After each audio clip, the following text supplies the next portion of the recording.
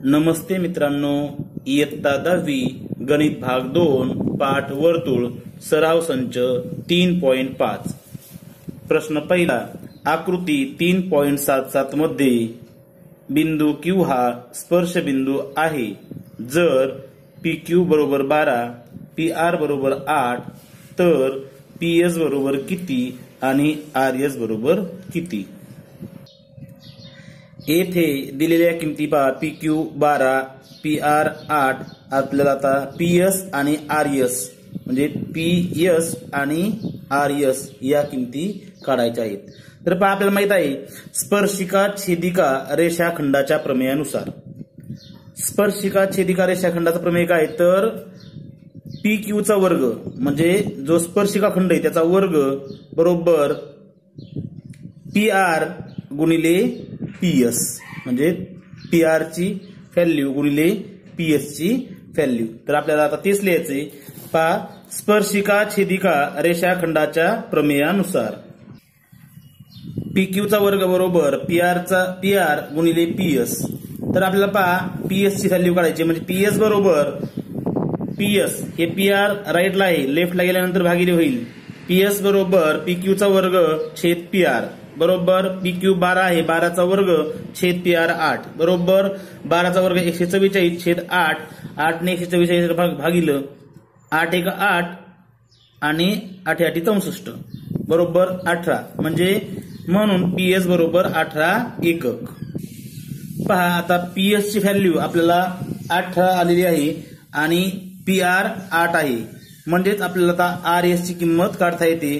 तर RS बरोबर काय होईल PS मायनस PR, कारण PRS हे एकाच रेषेवर आहे म्हणून PR प्लस RS बरोबर PS, P दरम्यान R दरम्यान S म्हणून RS बरोबर हे PR इथं अधिक आहेत, पुढे गेल्यानंतर वजा होतील PS मायनस PR बरोबर PS ची व्हॅल्यू 18 वजा 8 बरोबर 10 म्हणून RS बरोबर 10 एकक।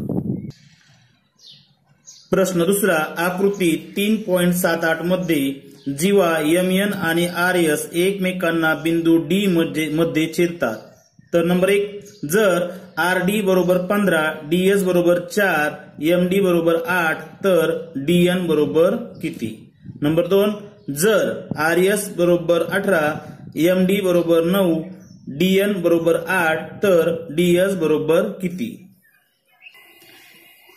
येथे जीवा MN आणि जीवा RS ह्या एकमेकींना D बिंदू मध्ये छेदतात।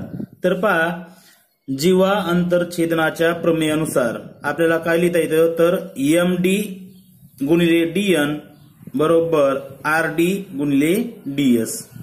तर या प्रकारे आपल्याला हे उदाहरण सोडवता येईल। नंबर 1, जर RD बरोबर 15, DS बरोबर 4, MD बरोबर 8 तर DN काढा।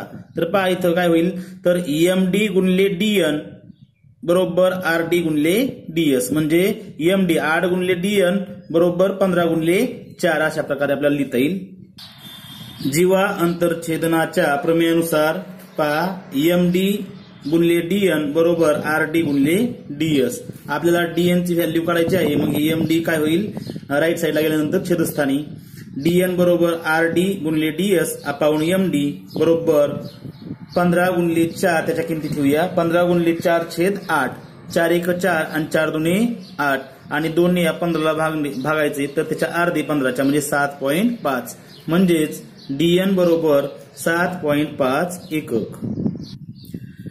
नंबर 2, येथे RS बरोबर 18, MD बरोबर 9 आणि DN बरोबर 8 आहे।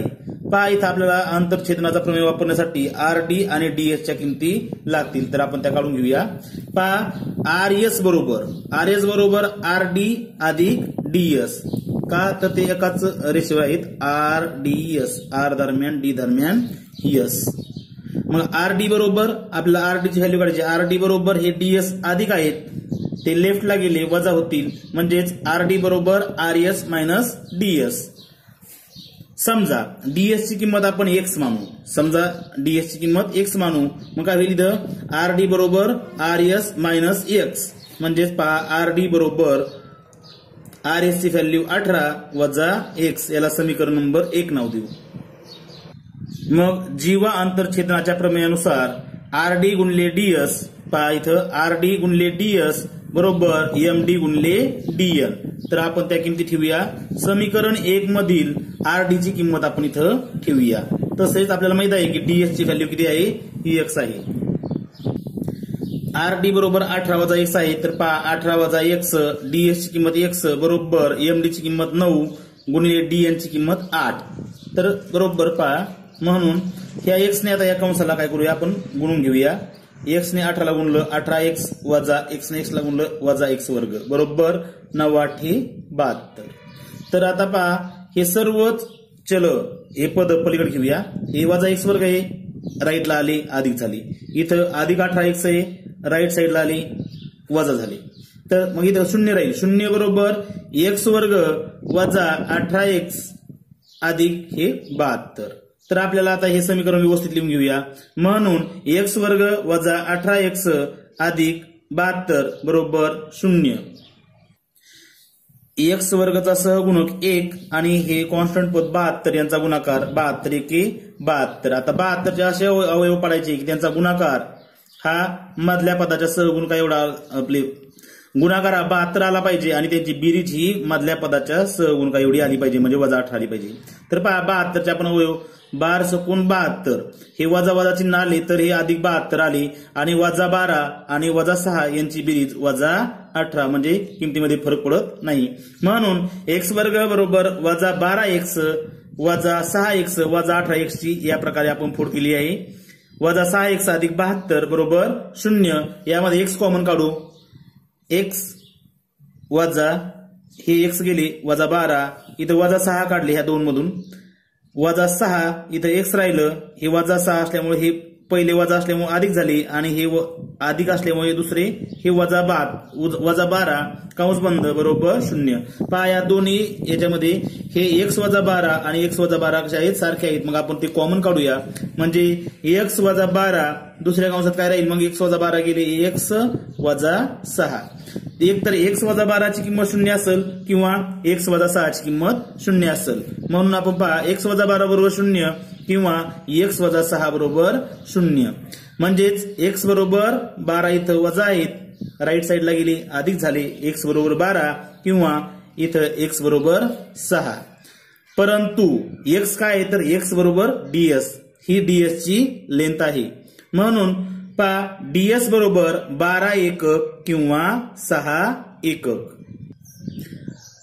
प्रश्न तिसरा, आकृती 3.79 मध्ये बिंदू B हा स्पर्श बिंदू आणि बिंदू O हा वर्तुळ केंद्र आहे. रेख OE लंब रेषा AD, AB बरोबर 12, AC बरोबर 8. तर नंबर 1 AD, नंबर 2 DC आणि नंबर 3 DE काढा. पहा इथं आपल्याला माहिती आहे की स्पर्शिका छेदिका रेषाखंडाच्या प्रमेयानुसार काय होईल, AB चा वर्ग बरोबर AC गुणिले AD, म्हणजे आपल्याला AD ची किंमत लगेच मिळेल. येथे रेख OE लंब रेषा AD, AB बरोबर 12, AC बरोबर 8. तर नंबर 1 पहा AD बरोबर किती, आपण आता AD ची व्हॅल्यू काढू. तर आपल्याला माहित आहे स्पर्शिका छेदिका रेषाखंडाच्या प्रमेयानुसार काय होईल, AB चा वर्ग बरोबर AC गुणिले AD. तर पहा AB चा वर्ग बरोबर AC गुणिले AD. तर पहा आपल्याला AD ची व्हॅल्यू काढायची आहे. मग इथं पहा AC इथं गुणले आहेत, लेफ्ट साईडला गेल्यानंतर भागिले होतील, म्हणजे AB स्क्वेअर अपॉन AC. मग AD अगोदर घेतलं फक्त आपण, AD is equal to AB square upon AC बरोबर AB चा वर्ग, म्हणजे AB किंमत किती आहे, AB ची 12 आहे, म्हणजे 12 चा वर्ग छेद AC, AC किती आहे 8 आहे बरोबर 12 चा वर्ग 144 छेद 8, 8 ने 144 ला भागलं बरोबर 18. म्हणजेच म्हणून AD बरोबर 18 एकक. नंबर 2 DC बरोबर किती. तर पहा आपल्याला AD ची व्हॅल्यू मिळालेली आहे, AD बरोबर 18 आणि AD मधून जर आपण AC म्हणजे हे 8 वजा केले तर व्हॅल्यू आपल्याला DC ची मिळते. तर पहा म्हणून AC प्लस DC किंवा CD बरोबर AD काय आहे, तर A दरम्यान C दरम्यान D. म्हणून DC बरोबर पहा इथे AC अधिक आहे राईट साईडला गेल्यानंतर वजा होईल डीसी बरोबर एडी मायनस एसी बरोबर एडीची व्हॅल्यू 18 वजा एसीची व्हॅल्यू 8, 18 मधून 8 गेले 10 म्हणून डीसी बरोबर 10 एकक. 3 डीई बरोबर किती? तर पहा इथं ओई लंब आहे डीसी म्हणजे वर्तुळ केंद्रातून कोणत्याही जीवेवर आपण जर लंब काढला तर तो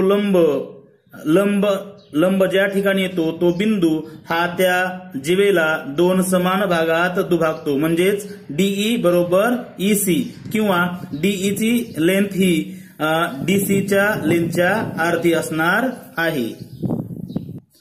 वर्तुळ केंद्रातून जीवेवर काढलेला लंब त्या जीवेला समान भागात दुभागतो म्हणजे डीई बरोबर ईसी. आता आपण पाहिलं डीई बरोबर हाफ टाइम डीसी बरोबर डीसीची व्हॅल्यू 10/2 बरोबर 5 म्हणजेच डीई बरोबर 5 एकक.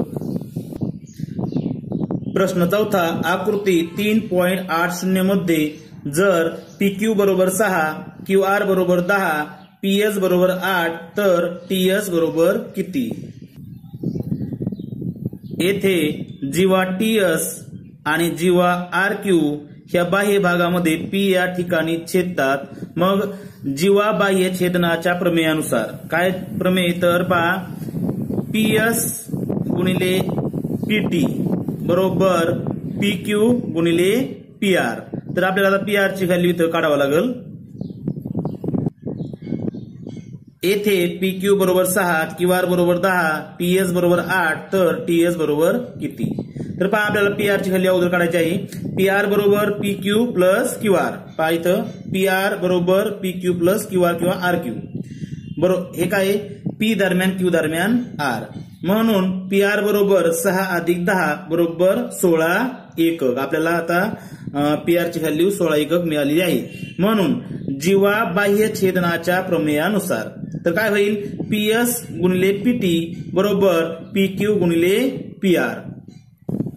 पहा इथे PS ची किंमत 8 आणि आपल्याला PT ची किंमत माहित नाही पूर्ण त्यामुळे आपण PT ची व्हॅल्यू काढूया. PQ ची किंमत 6 आणि PR ची 16.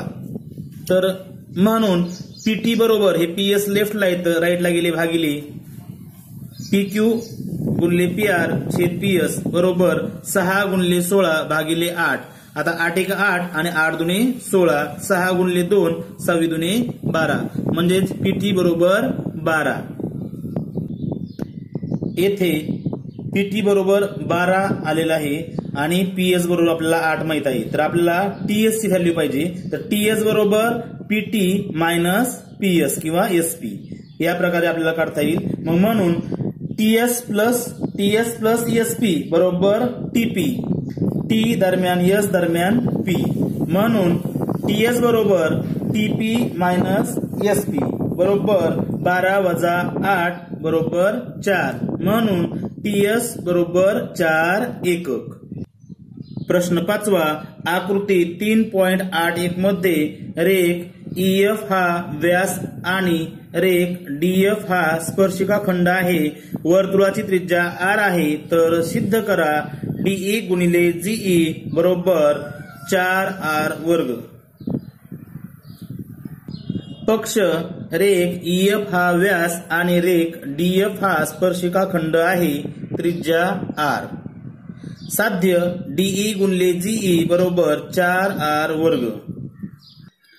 सिद्धता EH is equal to HF is equal to R. हे काय येतात तर वर्तुळाच्या त्रिज्या आहेत पहा EH आणि HF म्हणजेच EF बरोबर 2R.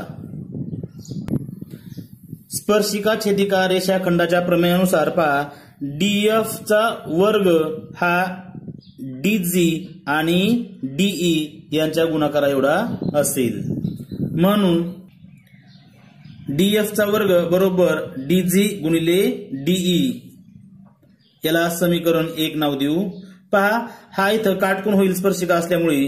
मग आता हा काटकोन त्रिकोण DFE मध्ये त्रिकोण DEF मध्ये पहा DFE बरोबर 90 अंश कारण इथं स्पर्शिका त्रिज्या प्रमेय.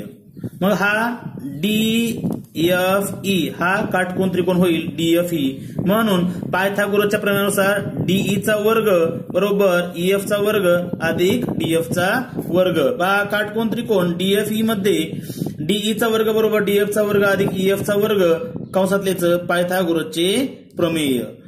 डीईचा वर्ग बरोबर डीएफचा वर्ग अधिक ईएफ तर ईएफ काय आहे व्यास आहे हा 2r आहे म्हणजे 2r कंसाचा वर्ग बरोबर डीईचा वर्ग बरोबर डीएफचा वर्ग अधिक 2 चा वर्ग 4 आणि r चा वर्ग r वर्ग म्हणजे 4r वर्ग। तर पहा समीकरण 1 मधील डीएफ वर्गची किंमत आपण आता या समीकरणामध्ये या वरील समीकरणात ठेवू।